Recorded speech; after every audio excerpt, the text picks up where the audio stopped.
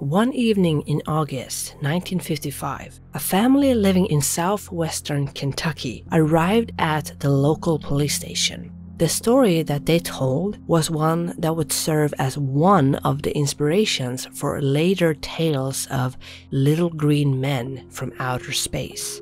This is the Kelly Hopkinsville encounter.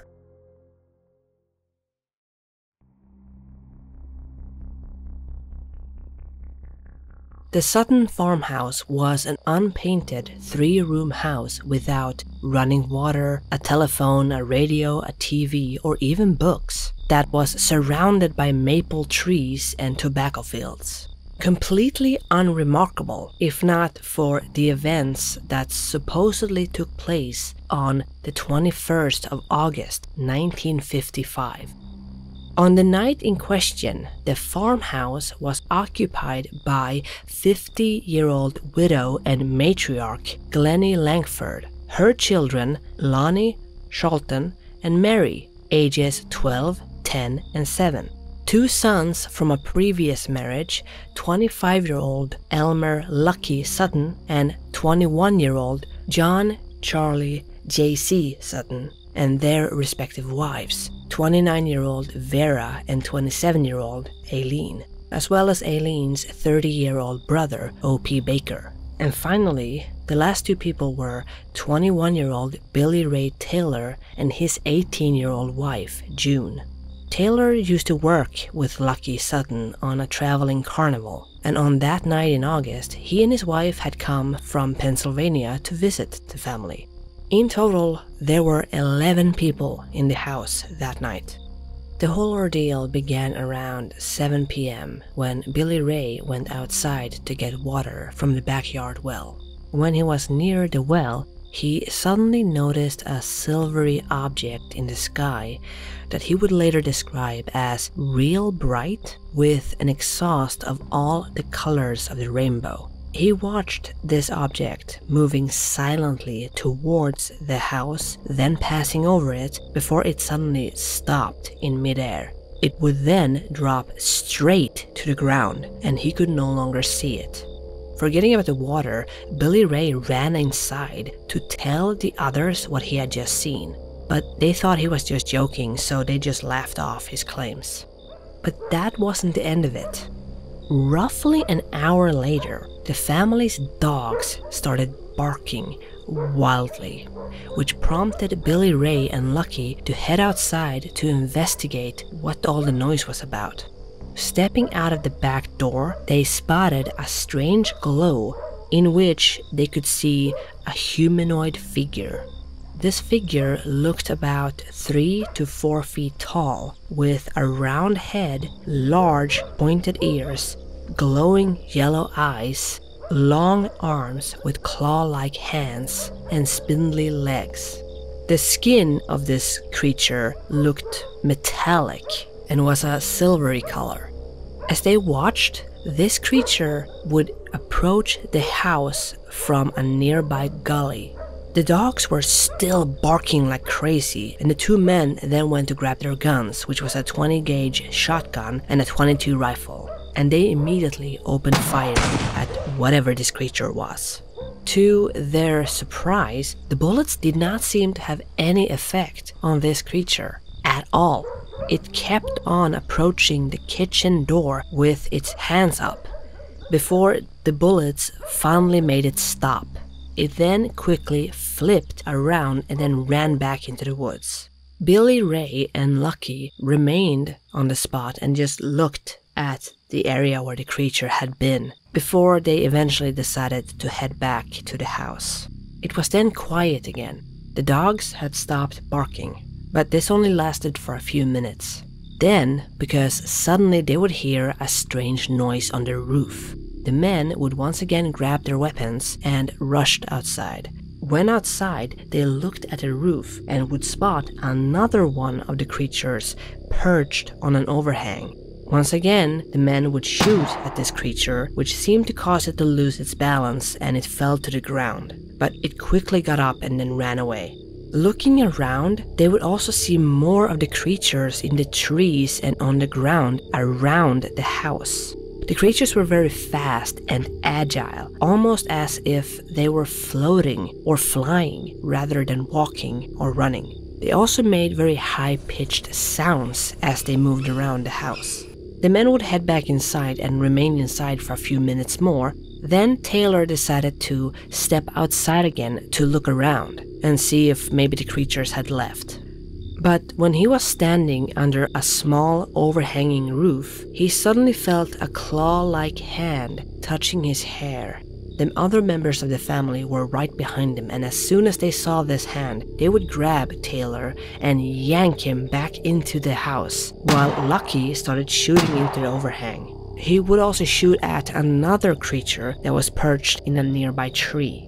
Like before, the creature floated to the ground before it rushed into the nearby woods. By this point, the family decided to barricade themselves in the house. For the next few hours, the family found themselves besieged by the strange creatures, fighting off repeated attempts to enter the house. The creatures would repeatedly pop up at the doorways or appear in the windows, and every time they appeared, the family would shoot at them. But the bullets had no effect beyond making the creatures briefly retreat and, of course, causing damage to the house. It then became quiet again, and the family would spend a few more hours listening for movements. Things would calm down to the point where the only sounds that they heard was the occasional scratching on the roof, but they could not tell if this was the creatures or any other animal. Once it seemed like it was perfectly calm again, 2 of the women in the house would run outside, hop into a car, and drove to the Hopkinsville police station. They were soon followed by the rest of the family. By the time they were at the police station to tell the police what had happened, they were panicked and near hysterical. The police were skeptical of the family's story, but they were concerned that this could possibly have been a gun battle between local citizens. So with this concern in mind, 4 city police officers, 5 state troopers, 3 deputy sheriffs, and 4 military police officers from the nearby United States Army Fort Campbell all drove to the Sutton farmhouse to investigate. They would arrive around midnight and immediately started conducting a search of the area. They did not find any evidence of any creature, but they did find evidence of gunfire and damage to the house, such as bullet holes in the window screens and door frames and spent shells on the ground. Reportedly, they would also find some bloodstains on one of the windowsills, but this is unclear. The police then began suspecting that maybe alcohol may have been involved in this incident. So even though no one in the family seemed to be intoxicated, the police started looking for proof that the family had been drinking. They would find nothing, and when she was later asked, Mrs. Langford would say that they were a very religious family, and alcohol was not allowed in the house. After conducting their search, the police found nothing and they eventually left, which meant that the family could return to the farmhouse. But that was not the end of it. Later, Mrs. Langford would report that she had seen a small silver shining object peering in at her from her bedroom window with his hands on the screen, and she would call for her sons, who proceeded to shoot at the creature, causing it to leave again. The police actually returned to the farmhouse the following morning to see if there was anything that they had missed in the previous search. They would search for evidence of a saucer landing, footprints, blood trails, or scratch marks on the roof, but once again they found nothing beyond the bullet holes and the spent shells on the ground. When the police arrived, the Sutton family was no longer at the farmhouse. The police would ask some of the neighbors where they were. According to the neighbors, the family had packed up and left during the early hours of the morning after claiming that the creatures had returned.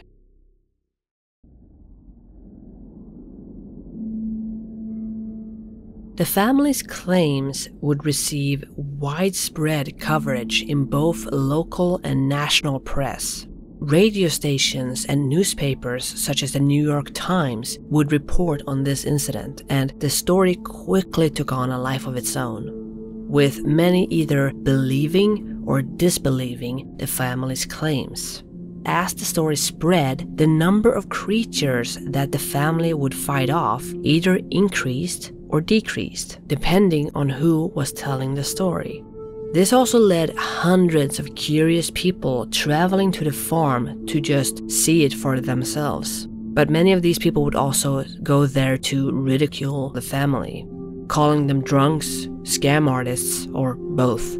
The ridicule or harassment actually got so bad that the family put up no trespassing signs all around the property. But these were useless. People kept coming, stepping onto the property, and some even entered the house without permission. The family then decided to charge admission, 50 cents for entering the grounds, $1 for information, and $10 if they wanted to take pictures. Reportedly, this was an attempt to keep people away, as the family had grown really tired of constant strangers on their property. So they figured that if people had to pay to come and visit, they wouldn't bother. Obviously, this also led to more voices calling the family liars and opportunists, which is an opinion that many hold to this day. And the fact that both Lucky and Billy Ray used to work for a traveling circus didn't exactly help the claims of a hoax either. But it should be noted that aside from this admission fee, the family never asked for any money. However, there were and are many people who do believe that this happened, and those who argued against this being a hoax would point to the family matriarch. For instance, ufologist Isabel Davis put together one of the most thorough investigations of this incident in 1956, which is called Close Encounter at Kelly and Others of 1955. This report would include maps, drawings, documentary records, summaries of similar accounts around the world, and interviews with several Sutton family members and even police investigators. Davis noted in the report that Mrs. Langford appeared to be a no-nonsense and intensely private woman, and the Sutton family were not known for making outlandish claims. To her, it did not seem likely that Mrs. Langford would allow anything that would put her family under such scrutiny, or that the family, who had no history of making outlandish claims, would just make something up like this. In fact, the family would stick to their story for years after the incident. Some of them would even claim that government agents had gone to visit them in the years after the incident, either to silence them or to discredit their story. And some in the Sutton family would also suffer from nightmares, anxiety, and continued ridicule in the years following the encounter.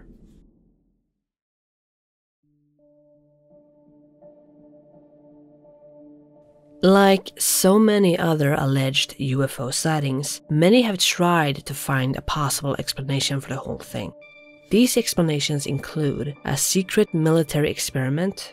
There are at least 2 bases in the nearby area, Fort Knox to the northeast, and the much closer Fort Campbell, and that base is a rabbit hole all on its own. Another explanation is that this was a psychological phenomenon, such as mass hysteria, where someone in the family would mistake something for a strange creature, and then the family would feed off each other's fear, causing them all to become increasingly worked up. And the third explanation that is very common is that this was simply a misidentification of a natural phenomena. For instance, skeptics have stated that this initial sighting by Billy Ray Taylor, where he saw a silvery object in the sky that was real bright with an exhaust all the colors of the rainbow, was nothing more than a meteor or a comet. Allegedly, a police officer would hear several meteors coming from the southwest, accompanied by loud noises, that same day just after 11 p.m. Billy Ray would have his sighting sometime after 7 p.m. Though it's also been suggested that this sighting that the police officer had, as well as the one that Taylor had, was a misidentification of jet planes that were flying overhead. There were reportedly other witnesses that were living in the vicinity of Kelly that reportedly saw a meteor in the sky on the night in question. For instance, a Mr. Ernest Long would describe seeing a ball of fire passing over his house going towards the north at around 6:30 p.m. And this fireball would also be seen by soldiers that were stationed at Fort Campbell. And then another proposed explanation for the strange glow that the family saw is that it was either a bioluminescent fungus, which is common in woodlands, or swamp gas. And then we have the creatures themselves. The most common explanation for them is that it was an owl. To be precise, a great horned owl, which are nocturnal, fly silently, have golden eyes, and are known to violently defend their nests. They also have very long wings that could be mistaken for arms, talons that could be mistaken for a clawed hand, large round heads. They are also about the right size for the smallest creatures that the family claimed to have seen. According to skeptics, the creatures being owls would also explain the lack of footprints, the fact that they seem to be floating, and the sounds that were made by the creatures. And then there are those who say that this event didn't happen at all. These two men just got drunk and started shooting up the place, and then they blamed it on strange creatures. Or they all just got together and made it up. However, despite the criticism and skepticism, there are many who have argued that this incident was a genuine encounter with something. And many more have tried to find evidence to support this claim. One question that the believers ask is, what owl is immune to bullets? Especially those from a 20-gauge shotgun and a .22 rifle. And why weren't there any blood if they had been shooting at an owl? And some people who believe this story also pointed out that the creatures that the family saw didn't really seem to be aggressive, which also works against the theory that it was an owl who are violently aggressive when they try to defend their nests. Instead, from the story, the creatures actually seemed to be curious about the family, and the family seemed to be the aggressors, as they were the ones who immediately attacked the creatures. Many of them have also said that it seems odd that an aggressive, advanced alien race would be deterred by some human firing at them with a shotgun or a rifle. But if they were just curious and not aggressive, the humans shooting at them might make them back off a bit.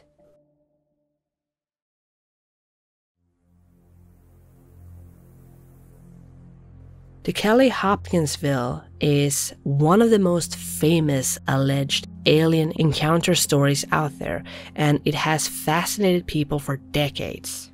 Depending on who you ask, the case is either one of the best documented cases of alien contact or one of the most ridiculous cases of human error.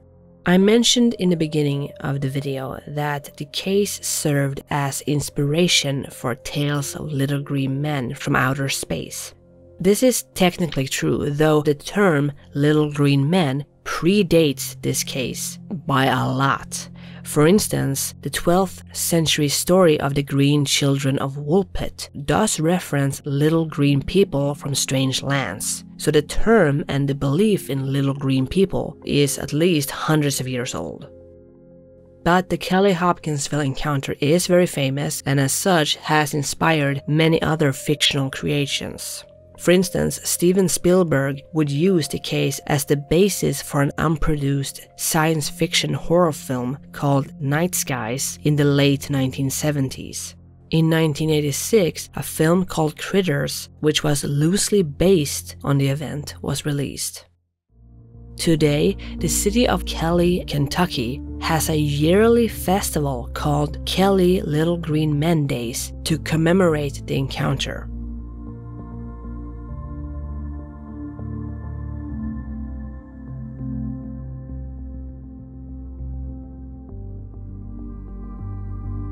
Thank you so much for watching. I'll see you in the next one.